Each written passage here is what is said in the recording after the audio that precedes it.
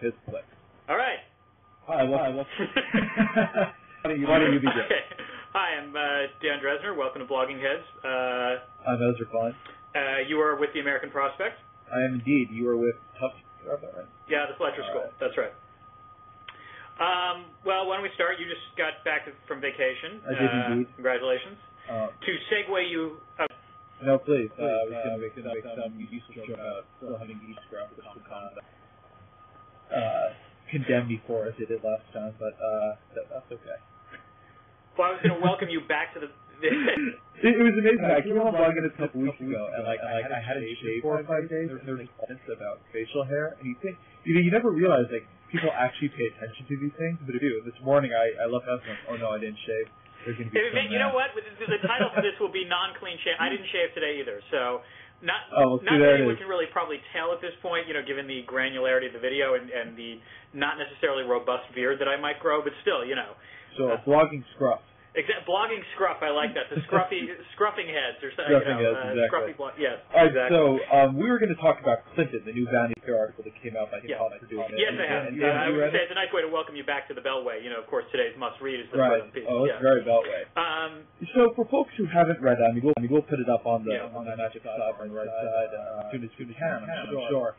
But it is a very long, very depth look and a very critical look at Clinton in the aftermath. At Bill Clinton. Essentially, Bill Clinton, I'm sorry, in the aftermath sort of his wife's campaign. And it does three things, I think, which you really haven't seen done for a while. Number one, well, I guess they're all the same thing. Essentially, it goes much deeper into the insinuations and rumors around his health, his fidelity, and his business dealings than anyone else has. I say that because, Bill Clinton is hardly an unexplored figure, but for one reason or another, in the Beltway, where as dense as I am, there are every day sort of all these rumors about, all of these sort of aspects of his world. But as far as I know, nobody's printing them, nobody's going out on. But Todd Purdum sort of went in and, something strange is going on here. And it seemed to me that he was, on some level, so sort of frustrated by, and this is sort of where the piece ends, actually, so frustrated by Clinton's self-pity and his sort of increasingly hypocritical arguments in the campaign. Purdum felt were increasingly hypocritical. They just said, enough. And he sort of put it out. It was almost like an implicit threat. That the Clinton campaign's argument has been, you know what, we're vetted, you're not going to find out anything new, we're the safe candidates, while Obama over there, he's got a new sort of Trinity congregation video coming out every week.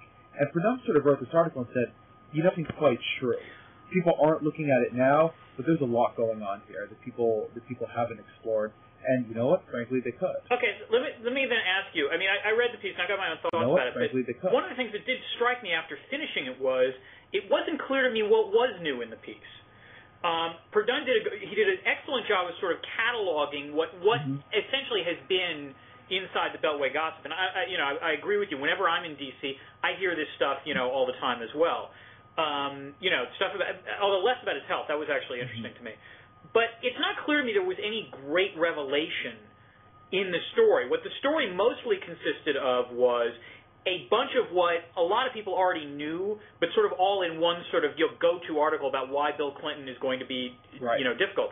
But it's not clear to me that any of this is new. I mean, you could argue, I suppose, on the one hand, that the Reverend Wright stuff wasn't new either, that, he'd given those sermons before, and so that might be, Purdum might just be saying, look, this stuff might not be new, but it's going to get raised if Hillary were to, get the nomination. But, I mean, was there anything that you read in the piece that actually surprised you? I'm curious. There's a little bit. No, actually, I think you're wrong on that. I mean, I would liken it to the difference between knowing the mafia runs your town, having someone come into your shop and say, hey, nice shop you have here. Shame it's something. I mean, that happens in academia all the time, I might add. It's not well known, but, occasionally I'm working on a piece like, hey, that's a nice piece you got there in the Democratic Peace Hypothesis. It'd be a shame if it were to be published in the wrong location, though, Sure. Yeah. The dean comes in, sort of, absentmindedly ruffles a tweet. What was new about it was that it was actually, I think, print. I mean, as you know about a lot of the time. I mean, I've heard rumors about, the woman in Chappaqua, or however you say that. Chappaqua, yeah, I think. I'm probably now mixing up things with Kennedy. Chappaqua. I've heard a lot about sort of the association with Ding and the association with Burkle. And, I mean, all of it is sort of flurrying around.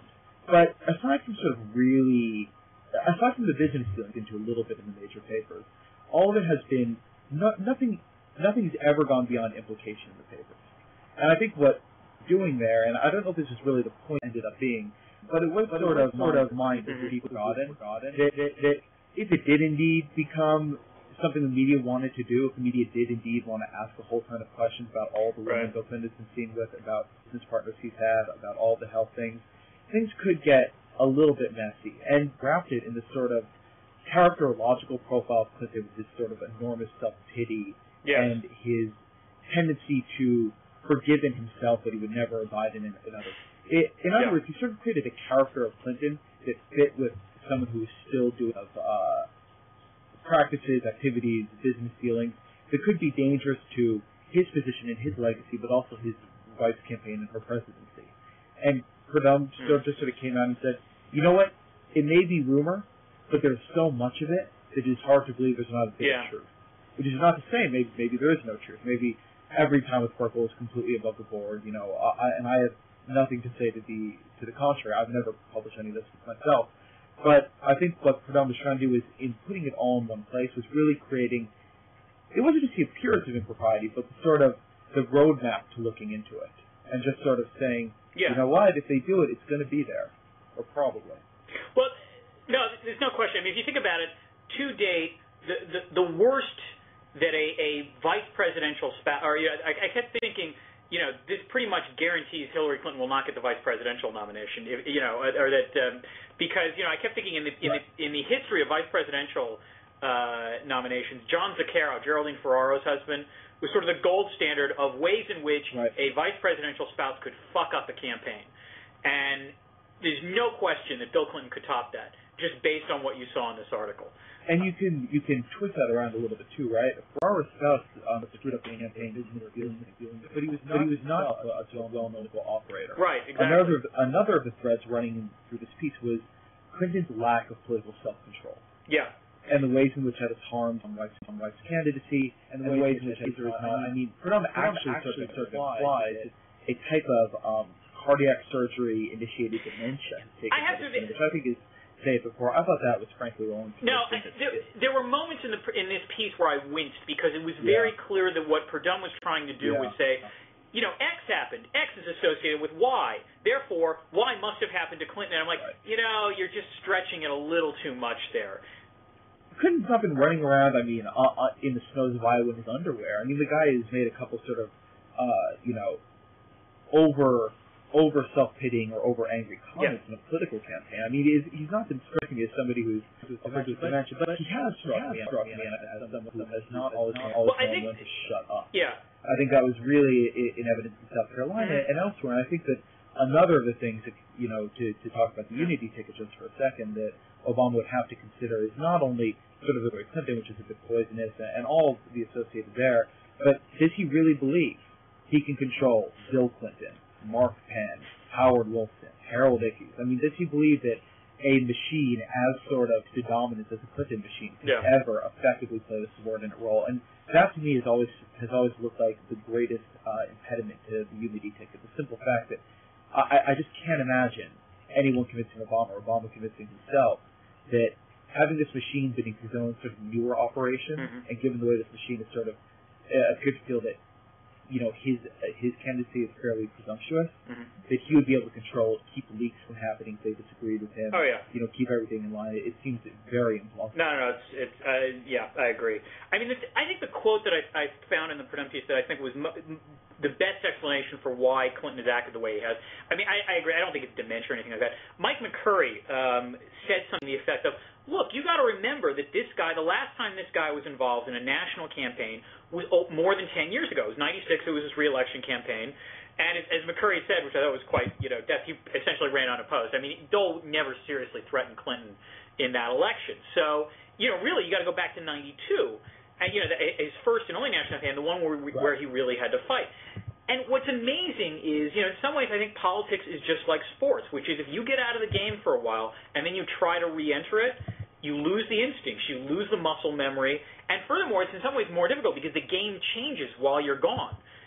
Clinton, Bill Clinton never had to deal with blogs. he never had to deal with a whole variety of media that now are, sort of dominate or not dominate, but certainly influence the race. And so I think that's partially what's going on, is that he thinks that someone who was once at the top of their game, it's very difficult, it strikes me, for them to realize that they need to retool. And particularly someone like Clinton, who it's almost impossible for him to blame himself for any kind of predicament he gets himself into. It's doubly difficult. And then one last point, I think you said this earlier, but I'd reemphasize this. I think the interesting thing, you're right, is the fact that this piece got published at all. I mean, correct me if I'm wrong. Was it Joshua Green that was going to publish a piece about Hillary that got killed by a major magazine? I'm trying to remember. It was a GQ piece, and I forgot exactly. I mean, it was something in order the way around. It was to publish a Hillary Clinton piece. If they wanted Bill Clinton to Man of the Year, they could have. Right, exactly. But the point is that then, this is like almost a year ago now, I think. The Clintons held enough sway and enough, influence over the media that they could basically issue that threat. And while there was clearly grumbling, GQ backed down. I don't know, what. My guess is that Vanity Fair never contacted, the Clintons in advance of this. But even if they did, my guess is they were perfectly happy to publish this piece regardless. Right. I think that's true. I'm going to say another thing. It's two things actually. One is that I love the article as a Wire fan. The game changed because what kept running through my mind, the game ain't changed, or it just got more fierce. That's true a little bit, but I think that clearly a very skilled politician. Yeah. He gives a gorgeous speech. He's runs some very impressive campaigns, but I think that the sort of much vaunted Clinton political instincts have always been a bit oversold. He's a guy who's very good at getting himself elected, but has not actually been very good at getting other people elected. I mean, if you look at, there are a lot of forces going on here, realignments and this and that, but if you just look at it, I mean, Congress, when Clinton came into power, at one side and left, way more Republican. Way more Republican. I mean, did Gore win? Yeah, I mean, Gore sort of won. He got a bit more in the popular vote. But after a sort of economic record like that, or to try to navigate the Clinton legacy, that he won by so little that, it was almost hardly a win at all. I mean, one would have imagined after 8 years of economic growth like that, 8 years of peace and prosperity like that, he would have had that by 4 or 5. Oh, yeah. And, see, you can sort of go on down the line. I mean, I'm not blaming Clinton for all of it, but... Well, I was going to say, look, I push back a little bit on this in 3 ways. The first is, I mean, you're right, that clearly in Congress, Clinton was not helpful for the Democrats. On the other hand, that was 40 years of institutional legacies. I mean, just as, there were scandals in 2006 in Congress, what was the guy's name? It's amazing, you can't remember his name now. Now, Skate, who you're thinking of? The Florida one, the Florida Florida congressman. The Page guy. Yeah, and I can't remember his name. That's amazing. That's awful. God, I apologize to the viewers. Anyway, but the point is there were a series of small congressional scandals that led to the switch in 2000. Mark Folt, thank you. Okay. I kept wanting to say Mark Rich for some reason. And then, I mean, those things happened in 94 as well. There was that House. Yes, that's right. But I mean, the point is there were House scandals as well. I mean, I remember the banking scandal that took place in the early 90s. Clinton wasn't solely responsible for that. The second is that, I mean, Al Gore's failure to win convincingly in 2000, I think, had a lot more to do with Al Gore than with Bill Clinton. Admittedly, Clinton didn't make things terribly easy, but Gore managed, and, if you ever talk to an ex-Gore staffer, they'll confirm this, never was a simple situation in which Al Gore couldn't make it more complex. And that was part of it. Right.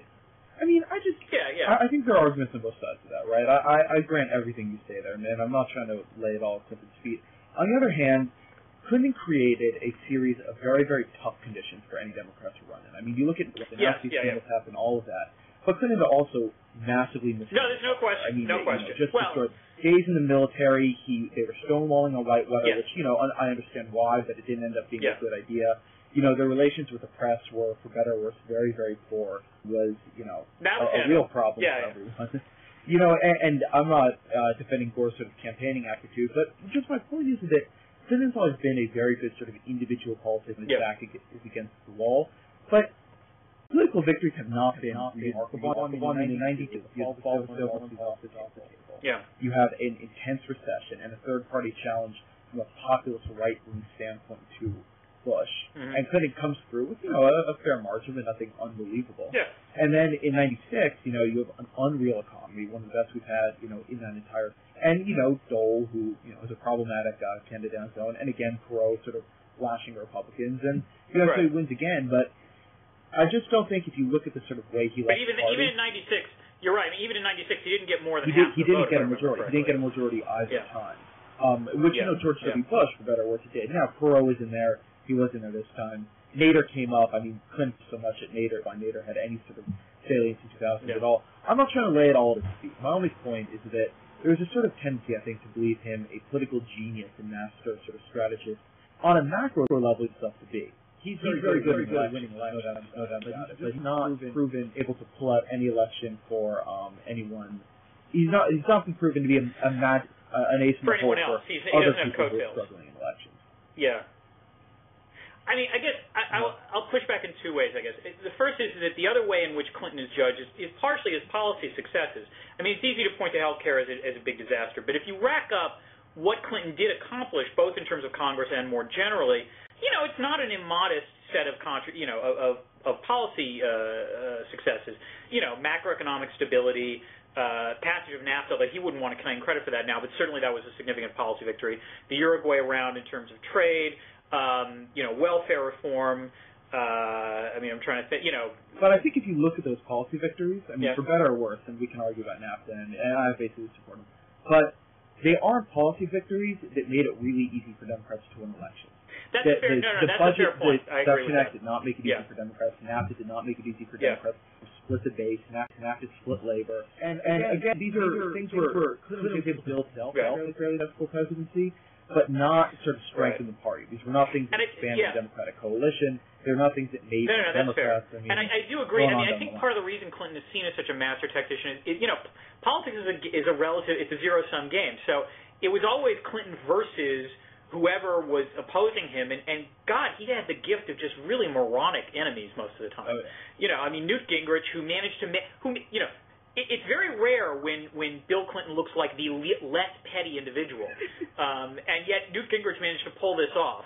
And then all the sort of right wing, the impeachment efforts and all that stuff.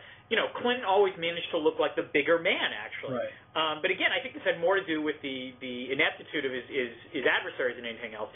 And I think in some ways, we look at the campaign now, Hillary Clinton's in some ways run a more disciplined campaign than Bill Clinton ever did. It's just that Hillary Clinton is also run against much tougher political competition than Bill Clinton ever faced. Think about how foreign policy was off the table in '92. Well, foreign policy was her greatest weakness in 2008. I mean, some of this stuff is much more complicated for her than it ever was for him, and but they've always been blessed with good enemies before. Obama's not an easy enemy, and they've tried to treat him like one, and that I think has been one of their trying to sort of Obama's trying to steal an election, or Bill Clinton saying he's not prepared to be president. I mean, these are pretty hard attacks right here, and they work really well when you're dealing with Newt Gingrich, who also hates, and they work a lot less well when you're dealing with sort of both a Democratic and media darling like Obama. I'm not saying that Obama was an easier ride here, but these were at the same time fairly large strategic miscalculations they made. Yeah, no, I mean, Barack Obama is clearly the most gifted politician that either of them has had to face in the last 20 years. Sure. And I think that's the way you have to look at it. You're not impressed by Paul? Shockingly, no. A fine individual, sure. a gifted politician, not so much, no. So yeah, I mean, in that sense, I think that's what's going on, and I think you're right. I think they've grown more and more mystified and more frustrated as every tactic they've thrown every tactic in the book out at him, and most of them have either backfired or polarized, the Democratic Party, and so it's amazing. You're right. In some ways, the game. I agree. I think the game has changed, and it's left them. I think we'll let that be the word on this, basically everything you said there. Yes. And moving on, were we doing public intellectuals next, or were we? No, I had to participate in a conference at Peter Berger's shop at Boston University on public intellectuals, and so I was asked to write a paper about public intellectuals in the electronic age, in the age of blogs and so on and so forth. And reading, doing the research for this paper, what struck me is that if you see what most people say about public intellectuals now, the overwhelming meme is, or theme is that it's one of decline. They ain't what they used to be.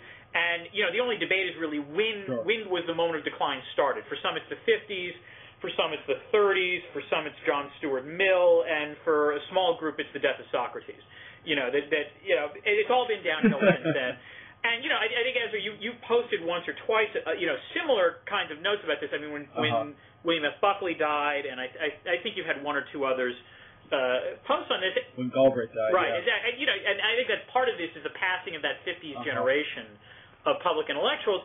And I think my take is that I think this is sort of a thing of hindsight bias, where it is ridiculously easy to look back 50 years and sort of look at the greatest works of public intellectuals in their day and say, wow, that's great. What do we have now? It doesn't seem to come close. When, in fact, there was an awful lot of crap written in the 50s as well. And that sort of, fades from view is one thing. And so I will be willing to defend today's public intellectuals up against, previous generations. And the other thing that I think is true is that blogs and the Internet more generally can actually aid in the sort of flowering of public intellectuals in the following sense that, both Russell Jacoby and Richard Posner have written about why public intellectuals today ain't what they used to be. Jacoby argues it's because, they both argue it's because, well, public intellectuals mostly come from the academy now, and the academy has become so professionalized that these people can only write to each other. They can't write to a more general audience. I think what the Internet and what blogs in particular do is they make it much easier for academics and for others to sort of enter the public sphere and be able to actually engage in public discourse, and also, in an added benefit, criticize the living hell out of other public intellectuals who make asses out of themselves. This is an underutilized or an underappreciated feature, I think, of the blogosphere. And as a result, it's not that every academic therefore becomes a public intellectual. It's more that if an academic wants to be a public intellectual, it's much easier to break through that ceiling than it was when you needed to get the approval of an editor of the New York Times or the Atlantic Monthly to publish. And as a result, this creates, I think, useful it does two things. First, it creates a way in which someone can become a public intellectual without becoming an academic, which is increasingly magazines are now, you're one example of this, hiring bloggers or people, to be in-house bloggers. And I think that is a useful public intellectual role. And the second is that I think it allows academics to talk to each other beyond their own discipline. When I'm, as a blogger, I'm not just talking to other political scientists, I'm also talking to economists, to sociologists, and that, the more broad my conversation, the better, someone can be as a public intellectual, I guess. I think all that is largely true. I mean, I think that there are a couple issues that are getting a little conflated, though. I think one is the question of the which you spend a lot of time, and I agree with you. I mean, I think folks today are as smart and as learned as they were, yesterday. The point I tended to make on Galbraith and Friedman and Buckley and so forth is that it's a little bit different. It's not that we have fewer public intellectuals, but the people buying the sort of top slots in the media ecosphere. Yeah. The sort of top, I think, at one time were people that at least had these intellectual pretensions, and now they're, I think, largely people who are campaign reporters. And that's only to say that I think that the path to prominence in punditry has changed. It used to be that you had that only had a couple of hours of news on a day. Yeah. And then you had some newspapers and you had some magazines, and the people were chosen by those sort of gatekeepers, were the people who were our sort of political public intellectuals of the day. And it happened to be that Galbraith was one of them, and it happened to be that Friedman and Buckley, and I think that there was something to that. And so they sold millions and millions of copies of their books, and Galbraith didn't think, but, it's really hard for me to imagine things like the Apple Society or the New Industrial Society coming out and selling a whole ton of copies. All right, now here's the other question. What about Freakonomics, which does not have the same political message, undeniably, that those other books have? But, I mean, I would argue Freakonomics probably has sold as much as those other books. But I would argue Freakonomics is very different than those other books. I mean, I think that, I'm trying to think of what, I read a lot of books on political economy, but, I wouldn't put Freakonomics in there. I mean, Freakonomics strikes me as, a popular work, almost a work of popular science. But again, it's not to denigrate, also Levitt and Dubner are not sort of political intellectuals. I think that the role played by Galbraith and Friedman and so forth that one being played by people like Coulter and Chris Matthews, because as it turned out, they actually were more popular. And when you had sort of more competition, what turned out to happen is that there were a couple gatekeepers, some of them at Fox News, some of them at Regnery, some of them at Time Magazine and Newsweek, who said, turns out that the way to get market share is not necessarily to hire sort of wittiest guys, but just hire some of the more bombastic. And so things went. That isn't to say that there aren't as many or more sort of brilliant, publicly oriented intellectuals, but to say that any individual has a smaller audience, and there are a lot of arguments that is a good thing. Yeah. And I'm not even really sure where I come down on that, but I think it is a very different sort of media sphere that you have then. I think that people don't look. I can't think of who the sort of writers and authors are that people look to for cues in the way that it really does seem to me the conservative movement looked to Buckley. It really did seem to me that Galbraith decides to roll on the Democratic side, Friedman. I don't know who the sort of tribunes are that exist today, and maybe that's actually a better thing. And I agree with you on blogging and so forth, by the way. The one thing that is true is that, a couple notches below sort of world historic figures who get a page in the New York Times when they die, there's certainly the opportunity for many, many, many more sort of intelligent, learned people to take their learning into the public sphere. And I think that we've actually had a rough moment where there were gatekeepers who were too focused on the profit motive, and so you had Matthews and Coulter, and then just sort of arise, and there was no challenge. And I don't actually mean to equate Matthews and Coulter. I sort of like Matthews and have been on the show. But to say that there was a moment when what you had was, gatekeepers, but more of them, and they were focused intermediate competition. And so they brought up a lot of people who get high ratings. And now you have a lot, and though blogs are still more niche than, MSNBC or CNN, they have allowed people like Tyler Cohen, like Daniel Drezner, and many others to sort of come up and fill in this role in a fairly influential way without having to get the green light from Time, Newsweek, the producers at Fox News, et cetera, et cetera. I mean, I think there's a couple things I would say. On the one hand, I agree with you, particularly when it comes to television. I think this applies much more to television than anything else. You're right. In the old days, you had 3 networks plus PBS, and because it was an oligopoly, it was much easier for gatekeepers to say, well, let's put this guy on and this guy on without worrying about competing for ratings or anything like that. So I do agree that in the television world, what you're saying is probably true, that you've got more people who are, you have, what would be considered intellectuals potentially supplanted by, partisans on either side who, are entertaining to read. Although even there, correct me if I'm wrong, Doris Kearns Goodwin still does Meet the Press, and Michael Beschloss still does these things as well. They're not extinct. They're just much less visible. On the print side, I'm not sure I agree with you. You were asking who would you look to as a keystone for liberal, not orthodoxy, but sort of liberal perspective. How is Paul Krugman today different from John Kenneth Galbraith 30 years ago? I was actually thinking about Paul when I made that comment, and I could be. It's possible I'm wrong. I take seriously what you said about hindsight bias, and I take seriously the fact that we may be misremembering the biography of Galbraith. Maybe it's different, but I get the feeling, sort of commentator role that Krugman is in, what he thinks of sort of the Democratic Party, is different from the sort of idea generation role that which was sort of in many ways not directing, but having a whole lot of influence on the direction of the Democratic Party. Krugman is in but not of. He's sort of, Well, no, if anything, you could argue this primary season was evidence of Krugman's weakness because, he first backed Edwards and then Clinton, and clearly hasn't done that much. Well, but even I don't think Galbraith could have decided. If I remember correctly, Galbraith was Stevenson, and I don't think that won. But I just mean that the affluent society stuff. What he did has sort of, it seemed to me, a little bit more of a role of.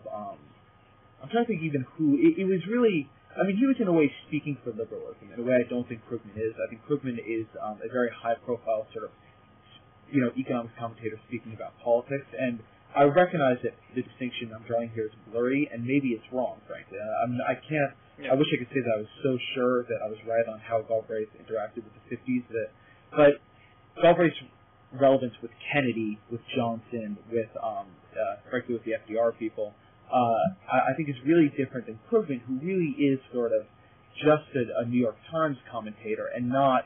When Galbraith came together to help form the Americans for Democratic Action, it's just not something that Krugman's doing today.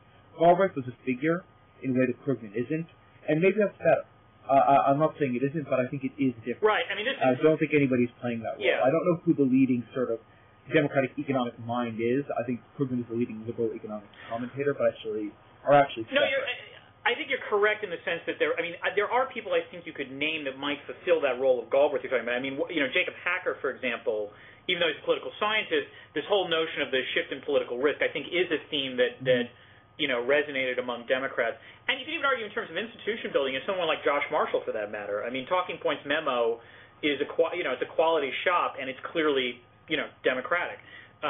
Although again, you might argue that Marshall on the idea side is not quite the same level of Galbraith's.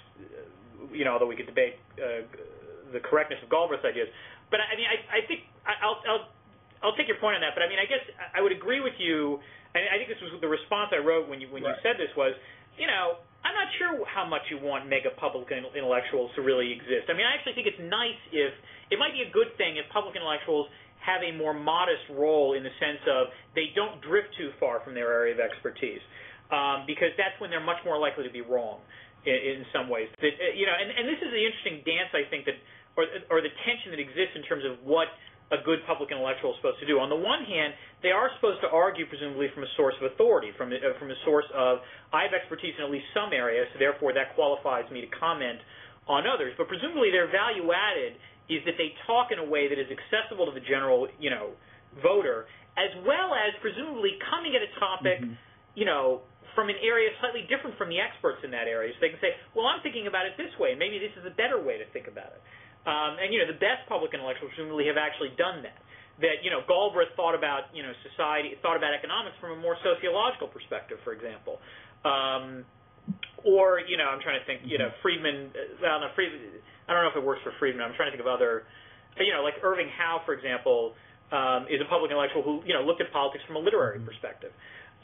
So the really good ones are able to do that, and I'm not sure. I mean, I think there are a couple that still do that now. But on the other hand, I do think it prevents the really stupid errors that public intellectuals can make when they start pontificating on things that they just sound bad at. And actually, this is a nice segue. I'll let you finish. This is an interesting segue to that New York Times book review thing, but go ahead. Well, I think we should do political science first because I think it is. But okay. I'd say that the Iraq War is evidence, you actually do end up having a lot of public intellectuals who know nothing about their subject. And I think that came out. Economics, I think, is sort of the I would argue, like, the Wall Street Journal, the Age is one of those. I think your point. And I'd even go a step beyond, say, point that, look, that's how it was in the 50s.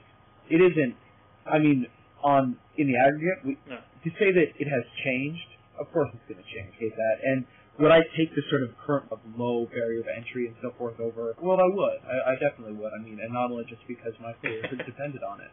And I think that a lot of what does bring me is television, which remains immensely powerful, and I think it's really gone down, no pun intended, the tube. But that is sort of just going to be what it's going to be, and now that there's sort of more competition and more sort of academic, I think that is a real positive good. Yeah. And particularly because I'm hoping that over time it'll begin to feed itself. That it would have been hard to find sort of good academics on a lot of these issues before, but with the blogs it becomes much simpler to know who you can seek out for commentary on economics matters, on sort of Middle East matters, on and on and on. No, I think it does get. Sorry, go on. Well, just a closing note on this. I mean, two things. First, I think you're right that one of the utilities of the blogosphere is that basically it expands the editor's Rolodex. That for editors and reporters that are interested in writing about something, blogs allow them to say, "Oh, this guy actually knows something about this," or this woman knows something about this, in a way that would not exist without it. And second, one last point I would make, which is to remember that the Ann Coulters and Bill O'Reillys and Michael Moores of the world existed in the 50s. We just don't think of them as much now. I mean, Walter Winchell, was kind of did kind of serve this role back then. Colson, who is the sort of anti-Semitic radio host? Father Coughlin.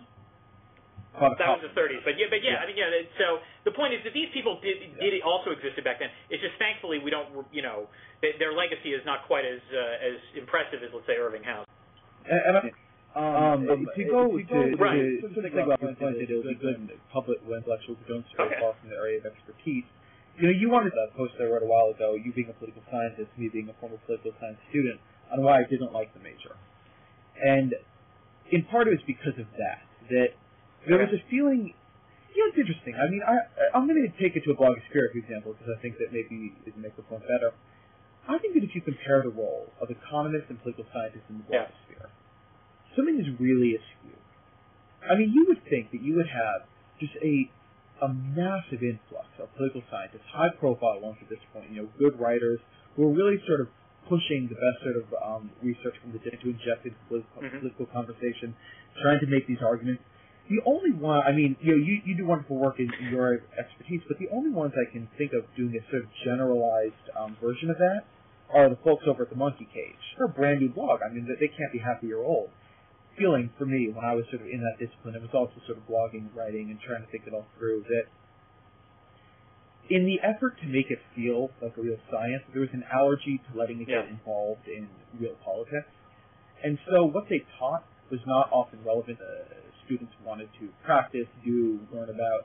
And I just felt sort of over and over and over again that though there was certainly all this sort of wonderful research which really would have provided an empirical backing to things I wanted to understand and know about, there was at the same time a sort of an almost aggressive effort to keep it pretty bloodless and keep it from making too many pronouncements or sort of involved in the battles of the... Well, economists, I think, tend to sort of, even in ways I think are unhealthy, wander into battle with sort of full armor on. And are constantly sort of invading this protectionism, only a shadow of a flicker of a blah, blah, blah. And I think that actually makes them much more useful. I mean, I've learned a whole ton about economics since becoming a blogger.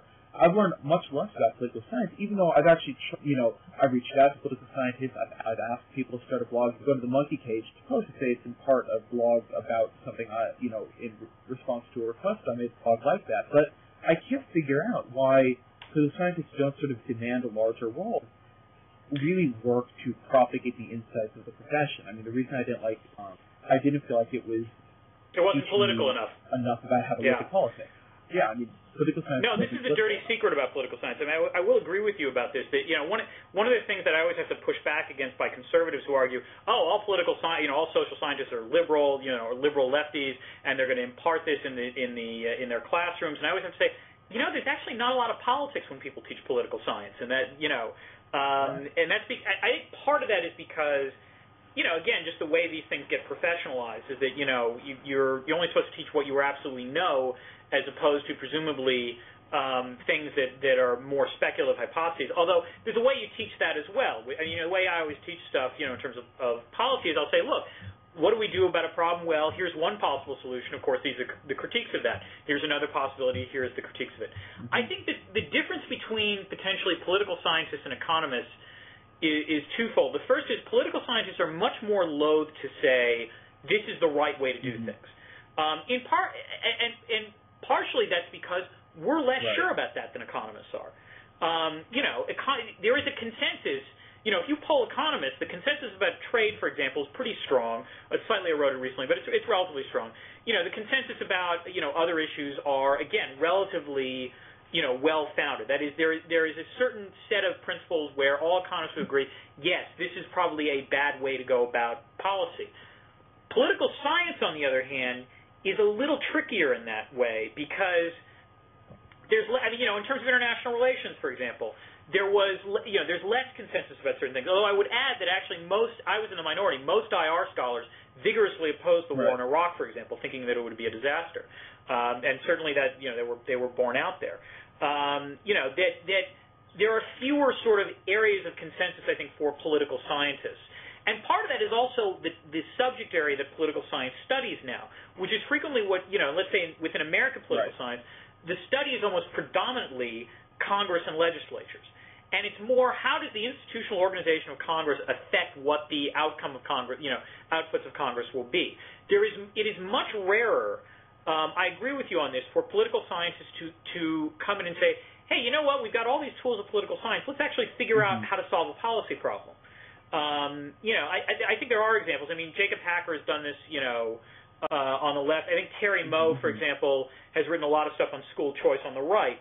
But it is much rarer. I agree with you on that. I think part of the answer might be that, again, partly for political scientists is this break between sort of normative analysis versus positive analysis, that most political scientists would justify this by saying, look, in order to understand how you want to change policy, you first have to understand the way things are and why the way things are. And so, if you want to try to change them, you've got to know what constraints you're going to run up against.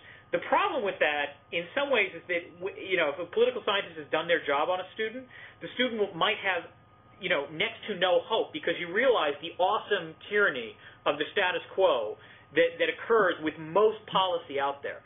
And I mean, that's certainly, I drum that into my students when I teach them about statecraft. I say the status quo is a reason, the status quo is the status quo for a lot of reasons. Some of them are very good, some of them are bad. The point is they're all really formidable. Yeah, and I agree with that, and I'll give scientists this sort of too. One reason that economics is sort of more immediately applicable is that it gives you a fair number of sort of analytical formulas with which to understand the world. So who is maximizing their utility in this situation? Where is the relevant scarcity? I mean, there are certain ways in which economists look at things that you can just sort of apply it. And though it isn't always correct, it is sort of always powerful, and it's very universal paradigm. Yeah. Well, political science is political science is a lot more. Here's a paper. Here's a paper. Here's a paper. Here's a paper. Here's a paper. It isn't quite so much about theory, and you will be better at politics. Well, I wouldn't go quite that far. I mean, there are theories in. Rational choice approaches to political science or public choice approaches to political science. Oddly enough, I got very little. I agree with you, but I got very little exposure to rational choice or public choice in my program. Really? Actually, none. You were UCLA, right? Uh-huh. I've got to have a word with the UCLA poli-sci about that. Well, Santa Cruz and UCLA, and Santa Cruz I heard a little bit more about neo-Marxism than one might imagine. Yes. But I got very little public choice. I mean, it was surprising to me in that way. I mean, the other point I make, by the way, to your students, and I'm sure you're an excellent teacher, I agree with that, by the way. The importance of political economy, to me, cannot be overstated. That is sort of what I try and focus on in my work now. But it is also something I was not given a good ground. And part of that is that there are classes I could have taken which would have taught me about public choice, rational choice, political economy, I'm sure. You just chose not to. Well, this isn't that I chose not to. I didn't know which ones to take. I wasn't sophisticated enough then. But it's not all repeated from course to course. You wouldn't go into an economics course, and Economics 101 is just not relevant. But you do go into a lot of political sciences where those just don't get involved, No, and this is where, another area in which economics curriculum will be different from a political science curriculum is that if you're an undergraduate major in economics, the courses are cumulative, which is, you take the intro course, then you will teach intermediate micro and macro, for example. And, by the time you're a senior, they're building on these blocks that you presumably learned from from prior coursework. It is less cumulative in political science. And partly that's because actually political science is a more heterodox field. That you have rational choice people. You also still have Marxists in the field, obviously. You have in the international relations realists. You have institutionalists. You have constructivists. So, I mean, partly it's because there are more paradigm wars, I guess, for lack of a better way of putting it, in political science than there is in economics. And this can lead to what can seem like I can understand why undergraduates, can finish the major and be, oh, wait a minute, I'm not sure I learned anything of value. And I will say, just to hit on to throw a little crap the undergraduates' way, I think part of this also, though, is that presumably most economics majors are not afraid of math in a way that political science majors are. And that, some of the better modeling work done in political science obviously requires a comfort level with math that all political science majors might not necessarily possess. And I would deny that. I am less comfortable with math than I wish I were. But this does get to a good thing, a good sort of segue, because for the political science before, and even for politicians did so. The New York Times had a feature about recommending books to the presidential candidates. And frankly, I thought most of the recommendations they got were pretty... I thought they sucked. No, I agree. Except Gore Vidal, who wrote... we agreed on this, Gore Vidal, who told the New York Times, I only have a negative. I'd recommend they do not read the New York Times and instead read the Financial Times. Which, if I'm the Financial Times, I immediately put that on the masthead for Gore Vidal. Oh, totally. That's, if you're the FT, you got to love that. But yeah, I agree. Beyond Gore Vidal, I thought almost all the rest of them were just banal. It was very surprising. Banal, juvenile. I mean, it was really bad. But you had a couple that I thought made some sense, and then I chimed in with a few of my own. Yeah. So why don't we close on that? What do you think the presidential candidates need to read? Well, I think the single most important book I would the single book I would recommend is David Stockman's The Triumph of Politics, because Stockman's book is basically the classic narrative of Mr. Smith Goes to Washington, full of bright ideas about how they're going to, cut the government, and cut taxes. And, it's this slow dawning on Stockman that he made, a number of small missteps along the way, winds up being very successful at cutting taxes, and discovers that he can't cut the budget. And by the end, he sort of bemoans the fact that, he's created this unbelievably ballooning budget deficit, from ideas that he thought, if they had been worked out in theory, would have been successful. But, they just meet this brick wall of, bureaucratic infighting and congressional resistance and so on and so forth. So I think that was actually the most important book. A couple of the others I recommended were James Surowiecki's The Wisdom of Crowds, just because, again, I think as president, the natural inclination of a president is to centralize, because presumably that's what they can do. And one of the things I like about The Wisdom of Crowds is that it points out that occasionally the masses actually can, come to the right conclusion on their own. I'd add in, by the way, Wisdom of Crowds. I'd add in Wisdom of Crowds before you go off. It's also very good feedback effects. It's very good on sort of explaining that you need to be careful where your information is coming from. Just a second. I mean, Surowiecki is also good in pointing out, look, there are areas where, in fact, expertise does trump the wisdom of crowds. And so I actually thought it was useful to point out, look, you don't want to rely on the wisdom of crowds every time, but there are times where they are right, and then there are other times where you do want expertise to presumably come in and help influence the decision. So. But I actually always thought that book was, if you want to understand what happened in the media and the political sphere around the run-up to the Iraq War, with that. People with, sort of aligned incentives can be getting things really, really wrong. And one of the nice things about The Crowd, as he argues, is that with a multiplicity of incentives and different sort of factors, you don't have quite... If there is one sort of cascading bias, it is going to affect a broad sort of representative sample of people, but it may affect a whole ton of people who are trying to get elected in November. Right. No, the discussion of the cascade effect is very good. No, and it's one of those books where it's also easy to read, and I'm presuming the candidates need some lighter reading. And then on trade, I recommended for McCain, I recommended the Danny Roderick book, One Economics, Many Recipes, and for Obama, I recommended Martin Wolf's book, Why Globalization Works, just so they can get a sense from the other perspective. I think Obama and Goolsby. Goolsby's not exactly a trade experience. He's a great guy. Obama's not that trade radical, I would say. No, I agree. Although, I mean, admittedly, you have to admit, what he said during the campaign hasn't necessarily been comforting for those of us who like free. The original denunciation of NAFTA is, I'm sure, unsettles you. Yeah, exactly. So, we'll see where we go on that. Oh God, I'm trying to remember the other books I recommended. You have Doris Kearns Goodwin. Oh, right, Team of Rivals. That's right. I feel a little bit guilty recommending a Doris Kearns Goodwin book because I've never quite gotten over that whole plagiarism business that Goodwin got enmeshed in. But I have to say, Team of Rivals is. I don't know if you've read it. It's a fantastic book in terms of just the leadership, the way in which Lincoln leads, and particularly the fact that this might be the least petty man ever to be president. That, I mean, reading that book, it's very clear all of his cabinet thought they were superior to Lincoln in terms of political qualities, in terms of leadership. They were backbiting, and yet the amazing thing is that Lincoln was somehow able to fuse these people into a whole, and not doing it through some sort of apolitical process, but rather, in fact, by being very keenly aware of when it was right to be political. And so that I thought was very good. I think one book that I actually forgot to mention on the list, but I would still recommend, would be Virginia Postrell's The Future and Its Enemies.